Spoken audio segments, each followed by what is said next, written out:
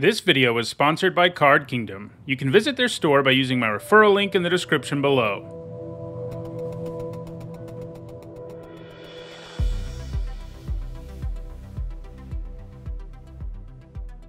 Hi everyone, I'm Nizzanotes, and today is Saturday, and that means it's time for Nizzanotes, my weekly vlog series about limited magic. We're still in Phyrexia All Will Be One limited season. We're still in the kind of early stages of the format, and as a result, I wanted to share with you 5 sort of big picture things in this format that you have to keep in mind if you're going to succeed. So first up, it's sort of a two-parter, and it just kind of has to do with your curve in the format, and that is your deck really needs to have 1 and 2 drops, but you also need to make sure you have a top end. So going into the format, it was clear it would be pretty fast, and then, you know, in the early days of the format, it was like, whoa, this format's even faster than expected, and a lot of people, including me for a while, were taking so many 1 and 2 drops and not really having a top end in their deck. And you kind of have to have a top end because, you know, as fast as the games are, if everyone is running 1 and 2 drops and things that interact and deal with the board, games do reach the later stages. There's sort of 2 stages to a lot of games where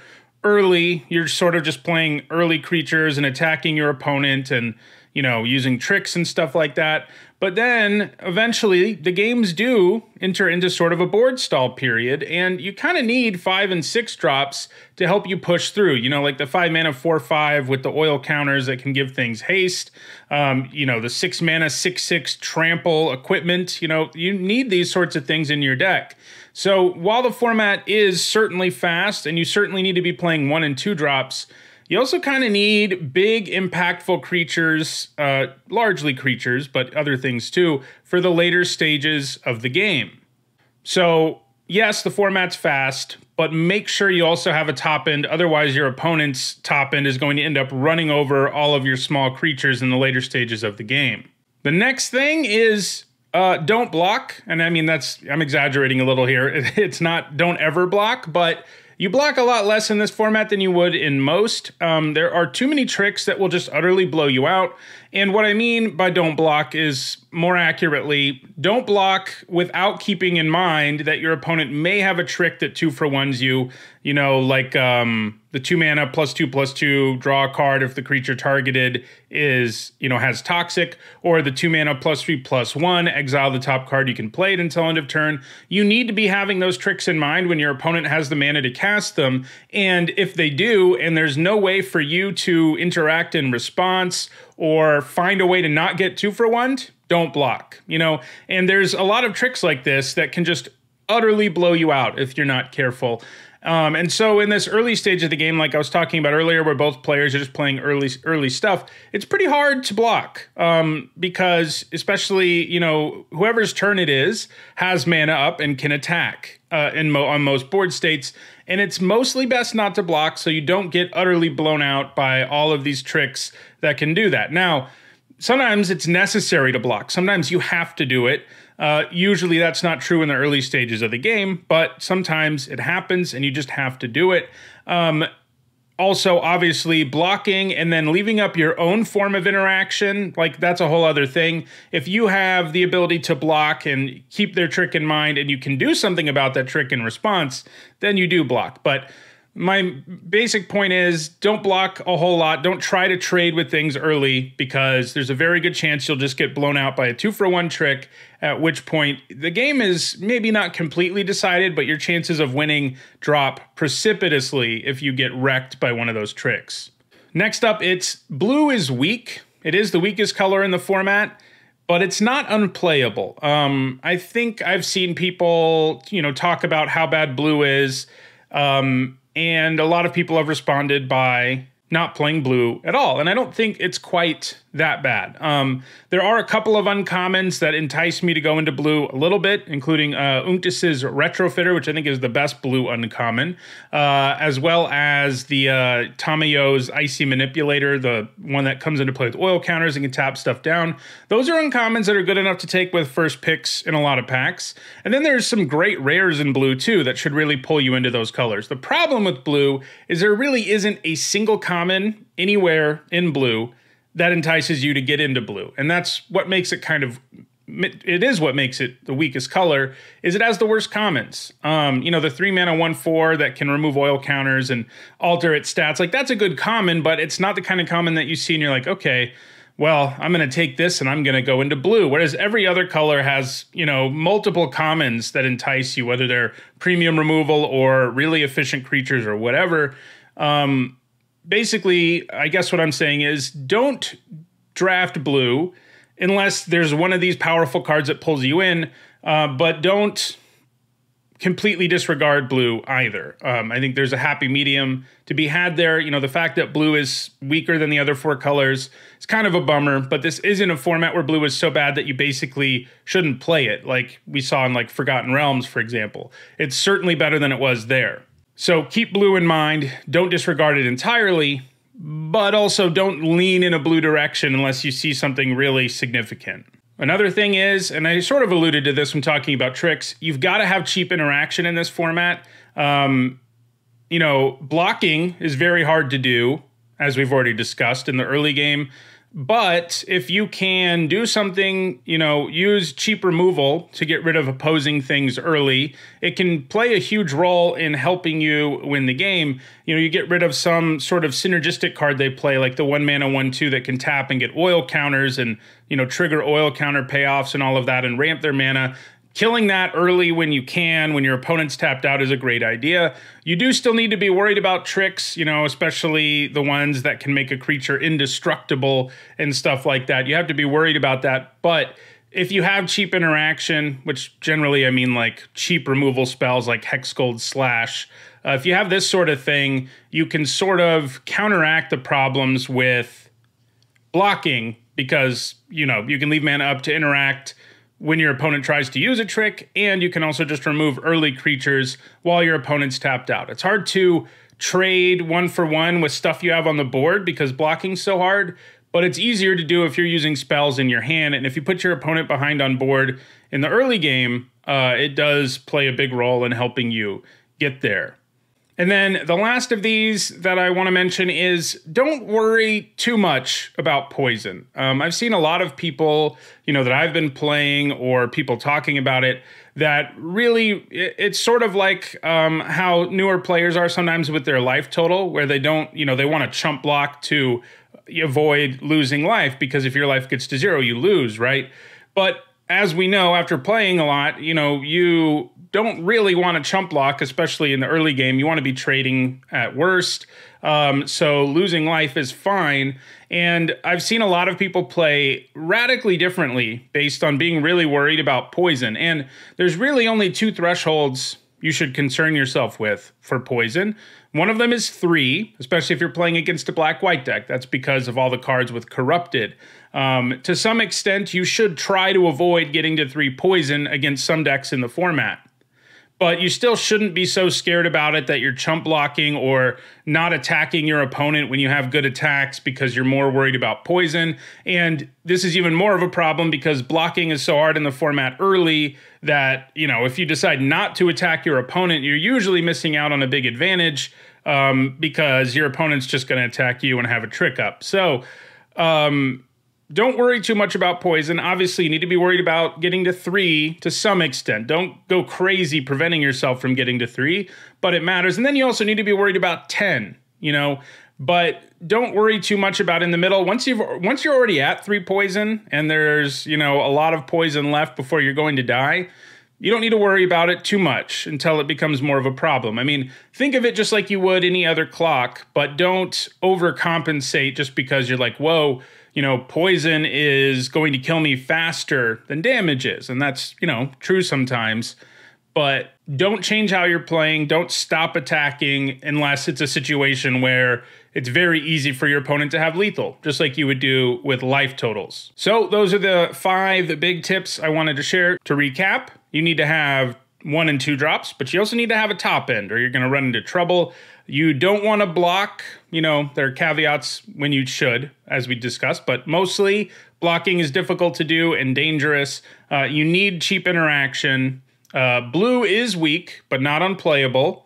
And don't worry too much about poison, other than the thresholds of 3 and 10. And To elaborate on that more, I guess, you don't need to worry about hitting 3 nearly as much if you're not playing black-white, though it could be relevant. Against black-white is where it does actually matter.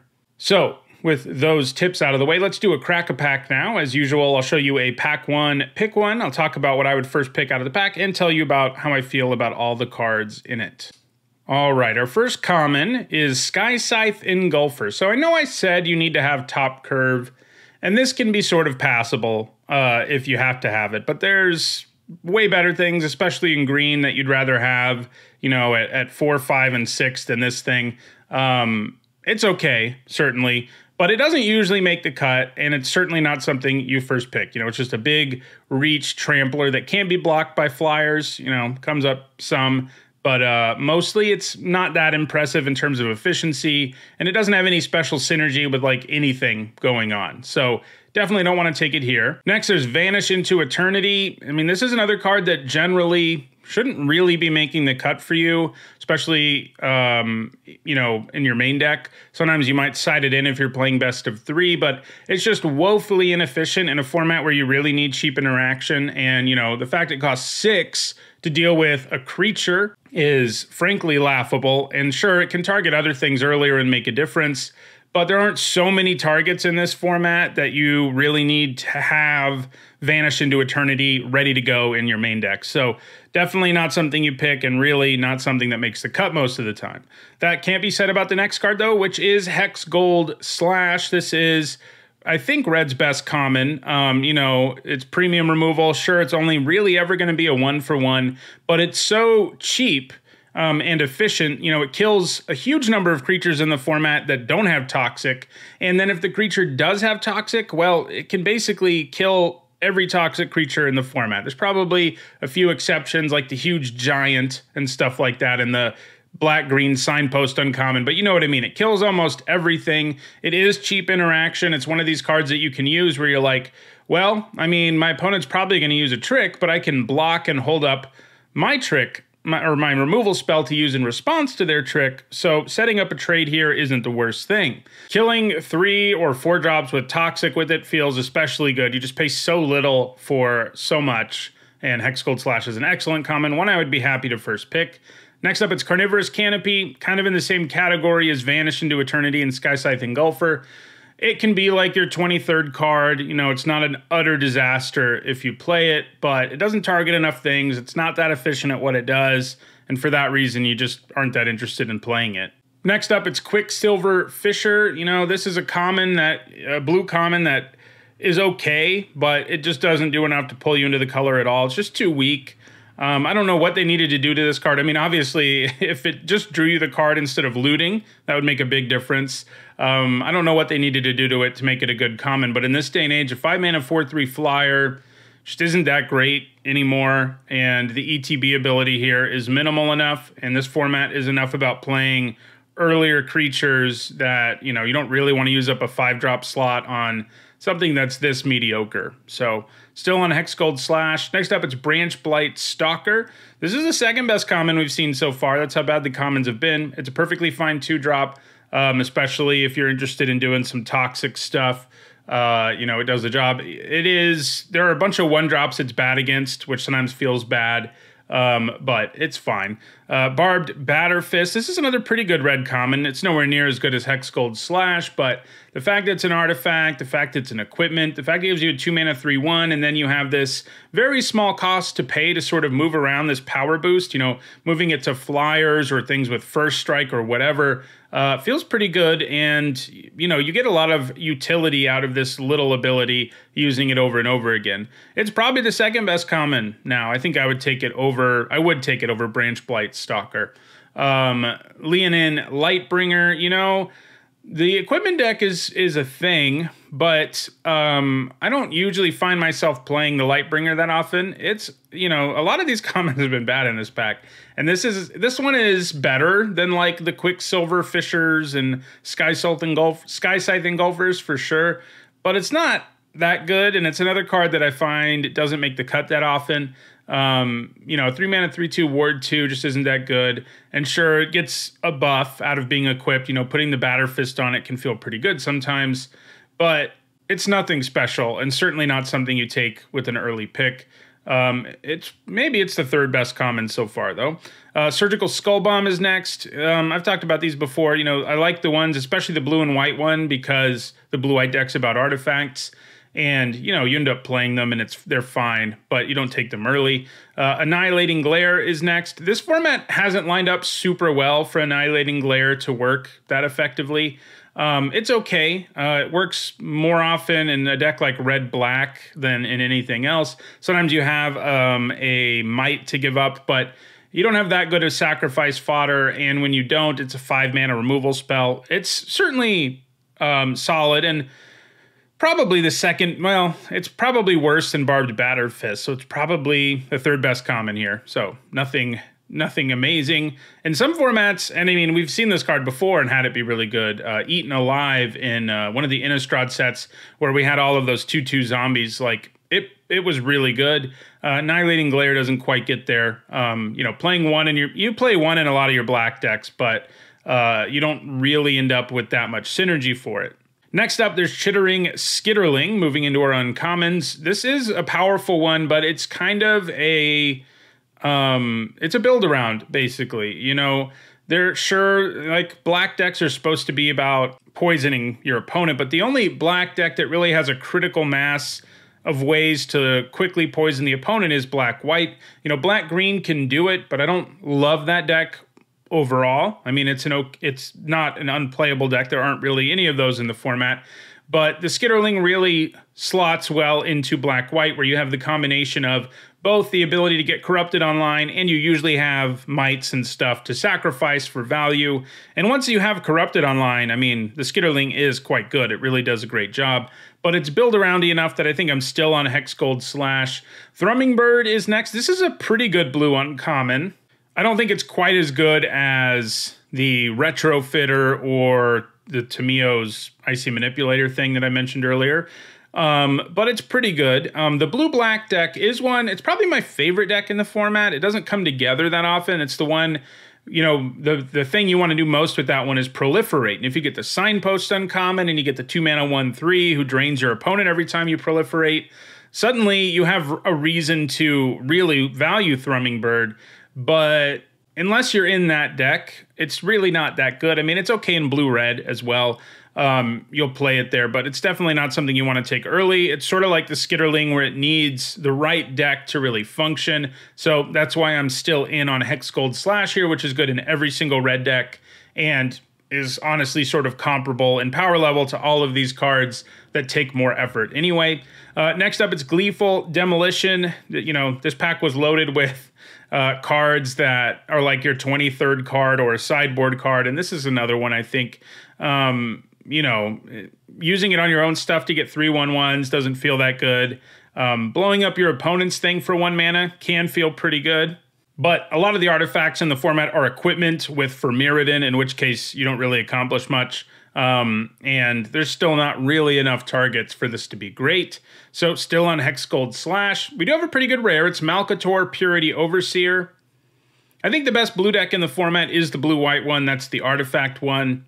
Malcator, you know, is a 3-mana 1/1 that makes a 3/3. It's already a very good card. And then, if you can ever get 3 or more artifacts in play in a single turn, it cranks out another one. And, you know, if you draft a blue-white artifact deck and you have Malcator, you'll probably pull that off like once per draft. Like, it's doable. Not something that's going to be like, yeah, this is an engine, I'm going to crank out an extra golem every time. But it is something that you'll do sometimes. There's enough, you know, cards that make multiple mites and stuff that you can make it happen. That said, it is multicolored. It really, you know, blue-white is a deck that I like, but I do think red is the best color in the format, and we have the best red common in this pack. It'll make it into any deck. We can even splash it in some situations, though splashing is not a huge feature in this format for the most part. But I think I would still just take the Slash. I think we're in on the really good common here. I do think Malcator is easily the second best card in this pack. And if it was monocolored, like, I'd probably take it over Slash. But, you know, you have to, when you factor in what your pack one pick one is, you first have to think, sure, how powerful is the card? But then, how likely is it that I'm going to play this in my deck? And both of those should sort of, you know, combine into a value in your head for the card, and then you pick the one at the higher value. And while Malcator, I think, is probably more powerful than Hex Gold Slash, the chances of playing it are a lot lower than Hex Gold Slash is, and I don't think Hex Gold Slash is that much worse than Malcator either. Like, it's close, it's very close, so just take the monocolored card here. You're also not passing like any good great red cards. I mean, the Batter Fist is okay, but the person next to you is very likely to take Malcator out of this pack, and at that point, you know, knowing the person next to you is trying to go blue-white, it's pretty good news if you've just taken a red card. So that'll do it for this week's episode. I think next week I'll do a rundown of my tiers for the different archetypes, the different color pairs in the format. If you enjoyed the video, don't forget to like it and share it. If you want to see more videos, don't forget to subscribe. And if you want to catch up on past videos and see draft videos of this format and other stuff, you should see some playlists on your screen shortly. Thanks for watching.